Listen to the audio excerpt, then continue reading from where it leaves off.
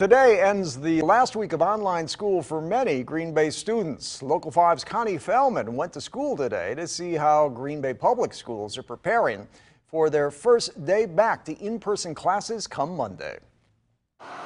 Back to school doesn't usually happen when there's still snow on the ground. But that'll be the case for around 14,000 Green Bay area students who will head back through school doors for the first time in nearly a year. Super excited. It's been exciting yesterday and today. Staff have been back, laughter in the building, kind of like what a building should feel like. Chapel Elementary School Principal Chris Warden says even though they've been working with students virtually all year, it still has that first day of school anticipation. Our kids, we are so proud of them. Our families have worked so hard with them, and they are learning. They absolutely are learning.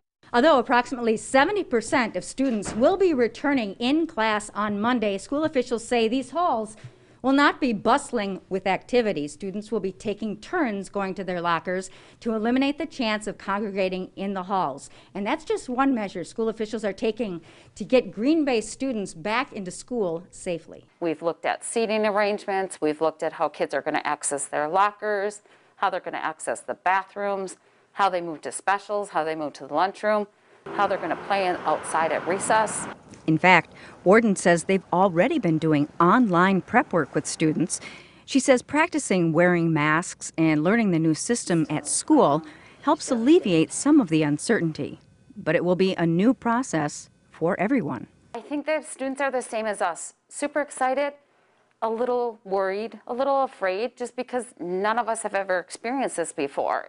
In Green Bay, I'm Connie Fellman, Local 5 News.